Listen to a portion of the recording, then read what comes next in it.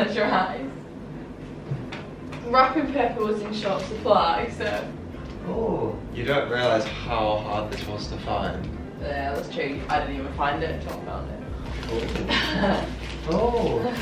Oh, sick, it's the colour I wanted. Oh no, it's a shirt. It's a shirt. It's the rules of your birthday. You have to wear the bad Thailand shirt. Oh, I like that. It's meant to be funny, okay?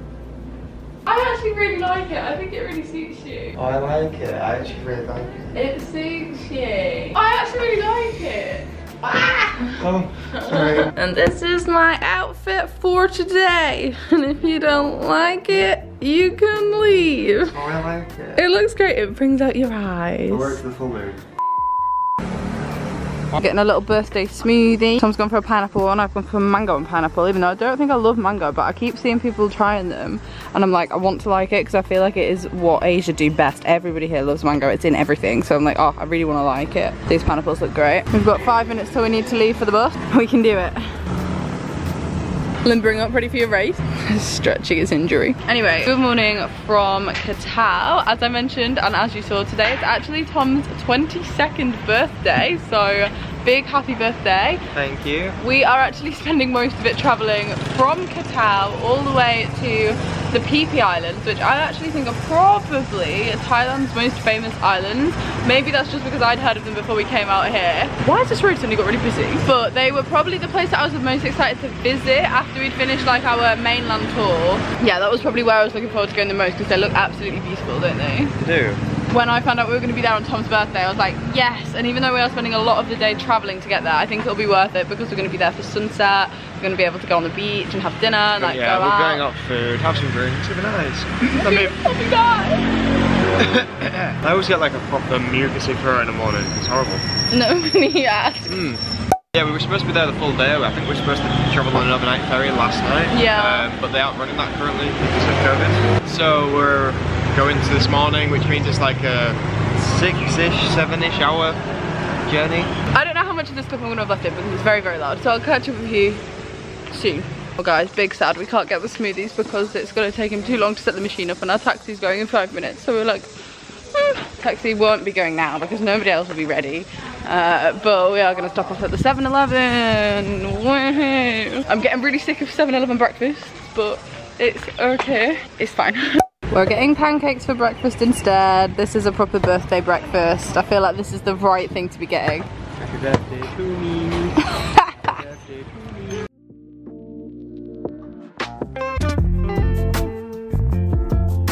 That seems safe. This definitely seems like a good way to get on a boat. Oh my god. After the longest day of travel, I mean you can tell just by my hair how long we've been traveling for, I look so rough. We have finally arrived in Phi Phi. Do not underestimate if you're coming to Thailand how long it actually takes to get between the islands if you're planning on doing a holiday or a trip in the south, especially if you're not doing it with an organised tour. It can be a real faff. So we ended up getting one boat from Qatar, where we were this morning, back to Koh Phangan, which is like the bigger of the islands on that side of the country. A boat from Koh Phangan back to mainland Thailand, a bus that took 3.5 hours from one side of the country to the other side, and then a high-speed speedboat from Krabi to Phi Phi. It was long, like don't underestimate it. Usually they run night ferries, so it cuts half the journey in half because you can do half of it through the night, sleep on the boat and then just drive the rest in the morning. However, they're not running them at the moment because of COVID, so bear that in mind. I just wanted to give you an honest and real review, but we have arrived in Phi Phi in time for a lovely evening for Tom's birthday, so hopefully it's going to be worth it. And we've seen a bit of Phi Phi. We walked from the port to the hotel, and this is a gorgeous hotel. It's like Santorini inspired, and you guys know that Tom and I obviously went to Santorini last year. We absolutely loved it. I really love Greece. To get here we had to go on foot because you like literally can't get public transport really around this island, so we saw a lot of Phi Phi, so we're going to go and explore it now before getting ready to go out for Tom's birthday. But first I thought I'd get Tom to do a little room tour because on the first vlog loads of you loved that, so here's Tom's room tour. Okay, so we have a nice blue Greek inspired door. The whole room is Greek inspired actually. It looks really, really nice. Really nice door. Would you agree? I would agree. Nice door. Mirror, hairdryer, the policies and fees and all that jazz. 2 glasses, tissues. We've got a really nice bathroom actually. This is the nicest bathroom we've had. I think it is the nicest bathroom that we've had. Maybe that we've had actually. Not including the shower-proof hotels. The posh 5-day. The posh ones. But yeah, very nice. Another mirror. I think it's a power shower, to be fair, which we haven't had many of. Toilet, which Molly has just nicely christened. I did not poo. Okay. Wardrobe. We haven't really used anything like wardrobes, have we? Because everything's just bags. I'm not gonna lie, bags. I haven't had a wardrobe. We've had the odd one. TV, but we never have time to use the TV, and it's all in Thai. Ollie's looking at me like, this is dreadful. No, I'm just thinking you're moving the camera very quickly. Are you guys dizzy watching this at home? Light, very nice lights. Actually, there's been a shortage of bedside tables and There lights. has, yeah, they So, don't really do yeah. bedside tables here. And sockets in good places, because usually they're just like randomly chilling up there, or like... Oh, I saw a reason as to why they put the plug sockets so high on the wall. It's because, especially on the islands, they're really prone to flooding. So if you flood at ground level, all your plug sockets get wet. Of course. So high up. Not ideal for the dangling iPhone cable, because then how do you charge your phone? It's just hanging in the air. And especially when we have such big travel adapters. They just fall off the wall. But it's fine. We have the most luxurious of luxuriousness. Balcony. Ooh. A balcony view though. What a view. I mean, we haven't stepped outside yet, but I cannot wait to just have my breakfast out here. Nice sunrise and beautiful view. Okay, let's not focus on the negative. Let's go out to the markets and buy some stuff that we definitely don't have space for. Woo!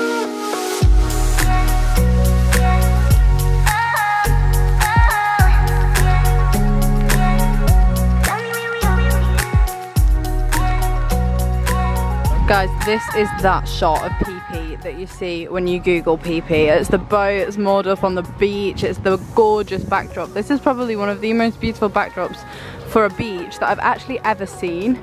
Like, it's insane. I should have brought my drone down here because I don't think I'll have time to fly my drone actually tomorrow, but I mean, you don't need the drone shot, you can imagine it. Let me zoom in and you can see it a little bit better, a little bit clearer, because I obviously know. There you go, you can see the landscape. It's just incredible. I said this the other day, but it sort of reminds me of like where Avatar is filmed a little bit. This is just beautiful, guys. I just don't think the camera does it justice at all. Really, you're just gonna have to come here and experience it for yourself. Like, you definitely should add it to your travel list. And I've been here for an hour. Also, yeah, I just bought this necklace, by the way. If you were to Google Thailand and just go on Google Images, the generic shot that comes up is of Phi Phi Island. It's like probably the most famous island, or one of the most famous islands here in Thailand. And yeah, it's very surreal to actually be here and be on it, because it does look pretty much exactly like it does on Google, other than it's cloudy and it is sort of raining. But if you take that out of the equation, I mean,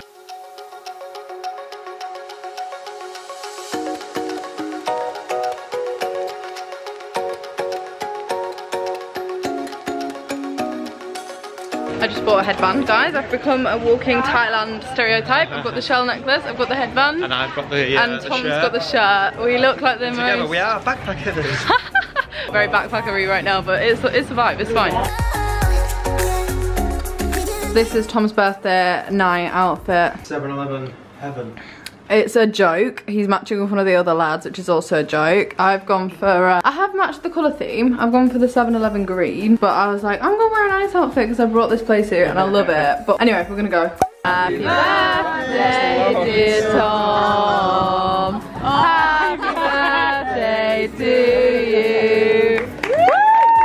Actually looks bad. That looks amazing. I want to have a birthday here.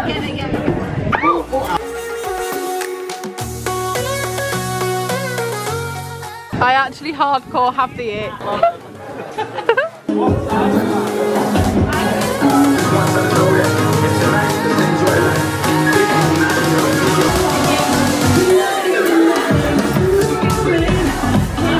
Look at these two walking down the beach like absolute muppets that they are. 7-Eleven! Oh! 7-Eleven! But if anybody was wondering, this is what Phi Phi is like in an evening. I'm not helping because I'm following them with the camera, but this is what Phi Phi is like in a night. And the ocean is so clear. I mean, just look at that water. I can't wait to be on that all day tomorrow. I'm so excited. We've got literally a whole day excursion. For now, we're celebrating Tom's birthday. Good morning. Good morning. From the epitome of a Thailand tourist. Yesterday I bought the swimming costume from a little stall and it is really cute. I really like it. However, it's just a little bit too small for me height wise, and I didn't even think about this. Something that I have just generally noticed here is all of the clothes that they sell are one size and that size is small. Didn't think about the fact that I'm probably taller than the average height in Thailand, and it's just ever so slightly too tight for me, like across the hips. However, because I bought it off a stall, I don't think you can take it back, and I've already tried it on now anyway, so I'm like, well, looks like I'm keeping it. And I'm like, maybe when I go swimming, it'll loosen it up. Anyway, I've got my bandana on. Tom and I have got up fairly early this morning. We're actually going to go for breakfast because there are so many cute little breakfast stalls here, like healthy looking ones, acai bowls, smoothies, you know the kind. So we're going to get some breakfast because we've got a long day today. We're doing all of the Phi Phi Island excursions. So we're going to Monkey Beach, we're going to Maya Bay. I am just very excited for today. This has been something I've been looking forward to this whole trip. Just packing up my little bag that I take when we go on like a day out. So this really handily fits in my towel, my book, my GoPro, this camera, my phone, my map, the sun cream, a hairbrush, and a bikini cover up, and all of that fits in this tiny little feeler backpack. That's Tom flushing the toilet. So I just thought I would show you kind of like what I bring with me when we're going on a little day excursion that doesn't include anything overnight. This is the perfect size bag, and obviously it means it's also not too bulky to carry. Oh, and also it fits a bottle of water.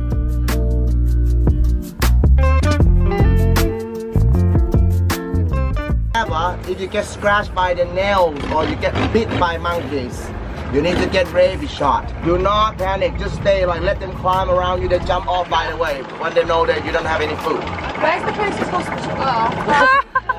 So the first stop off on our little excursion day tour was actually to Monkey Beach. This tour included, I think, 3 locations. So Monkey Beach, Maya Bay, and also a snorkeling stop, and lunch was included as well. This was organised through True Travels, but if you're going to the Phi Phi Islands, you can literally organise this anywhere. But like I say, the first stop was Monkey Beach, and I was so excited about this. I know I've said that a lot, but trust me, we got the longtail boats there, and it is literally just a little bay filled with monkeys in their natural habitat. You can't get too close to them, obviously, and actually monkeys can be quite vicious. They like to like jump down onto people and take their food off them, and like, you know, they're super smart animals. You literally can't make it up. We watched this one eating a snack off somebody that was walking past with a packet of crisps. It just swooped down, grabbed the crisps and took them out of their hand and ate them, and honestly we were all kind of like, oh my god. But from there we headed to Maya Bay. Every single area around the Phi Phi Islands is literally just picture perfect. You can't make it up. It is just absolutely gorgeous. Everybody spent the whole day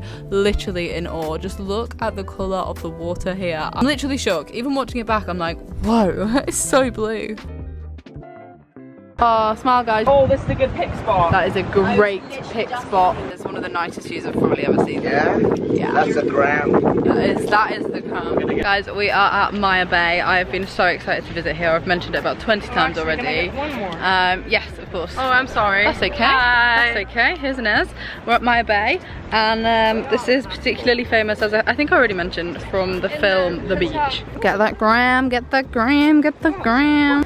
This is the little stairway. Basically, you have to moor up your boat here because you can't go like directly to the beach on the boats because they're trying to like conserve it. It's actually been closed to tourists for like a good couple of years. It's only actually reopened after COVID. So we go up here, go up some stairs, and then it's actually a national park, so you can't bring like bottles or anything like that. I'll do a little roundup once we're on there, and I'll do a little voiceover because I don't know the specifics, but we're gonna go and learn them. So you excited? I'm so sorry for ruining your vlog. No, you didn't ruin the vlog.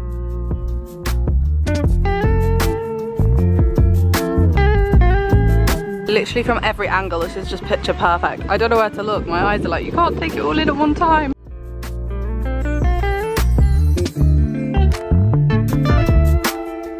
Oh, this is beautiful. Cause every little thing is gonna be alright. Singing, don't worry. Oh my god, it's the hairy-legged mountain crab. It's me. Welcome to Maya Bay. It's been waiting for you. Like I mentioned, Maya Bay was one of the places that was top of my list. I have been so excited to visit here ever since I watched the film The Beach with Leonardo DiCaprio. By the way, that was a tiny shark you just saw swimming past there. Very small, but still a shark. Ever since I watched that film with Leonardo DiCaprio, this island and this beach specifically has been on my travel list, and I'm so glad we got to visit and we were actually able to go on the beach. That's not graceful. Ooh. I actually think this is the nicest filming background I've probably ever had, and I'll probably ever have again. Look at this. This behind me. Oh, I'm still sat too close to the camera, you can't bloody see it. So if you go for it, so sorry. So sorry. Sorry. So sorry. So sorry. Apologies. If we confirm, this is the nicest vlog backdrop of all vlog backdrops. I think it's a close contender You've got sand in your eye. What's a close contender? Like the background of your bedroom is... Oh yeah, you know my office with the fairy lights? Yeah. That's usually my background. It's not bad. Imagine sitting here and filming a video every single day. Look at my feet. Anyway, we have been on Maya Beach for nearly an hour. It's actually limited. Every person that comes on gets 60 minutes. They're super particular about like what you can and can't bring here, how long you can and can't spend here. And like I say, it actually wasn't open to the public until after COVID because it had been closed like for years before that. Basically, I think like the pollution and like all the tourists on the beach every day were destroying how naturally beautiful it is. But obviously over COVID it had time to like heal and restore, and now they're really like particular and thorough about when you can and can't visit and like what you can and can't bring and stuff, which is really good actually. Yeah, it's kept so nice. My feet are really weird as well. This is so beautiful. I just feel really happy here. I feel like this should be life every day. I wish this was life every day. Come here. I also feel like we've accidentally sat in the shade, so now it looks really dark, but... It is beautiful here. Anyway guys, just thought I'd update you, just thought I'd vlog, just say hi because... We're loving life right now, aren't we? Yeah, we are. Also, this sand is so soft. Have you noticed how soft this sand is? Really nice. I was saying this when we were up there, but I would love to see where this beach ranks in terms of like world's nicest beaches. I really bet it's up there in the top 10. It's gonna be top 5, I'd say. The people over there are staring at us vlogging now, so we're gonna go. What?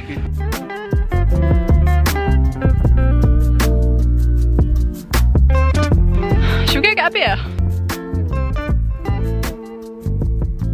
If happiness was a picture, it would be this.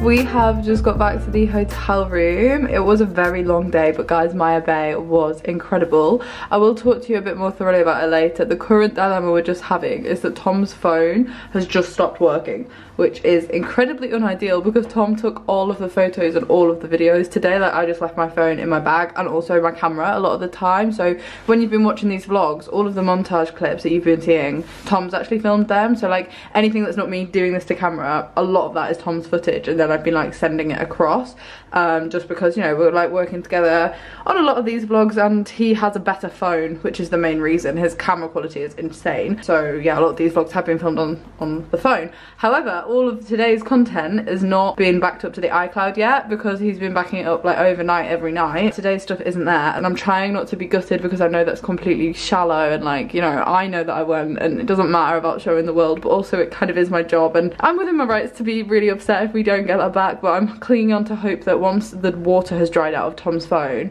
he should be able to plug it in and like manually back it up. Tom's not worrying. That's not the issue. The issue isn't the water. Like, he's been taking it in the water every single day, and like it always clears. It's just like you can't wired charge it. The issue is the screen is just completely not responding at all to anything. Like, you can't touch the screen. I don't think the water's the issue. I think that's just a coincidence. Yeah, it does. So, which is like why I'm not worried, because it's still responding to like anything else, but the touchscreen isn't working.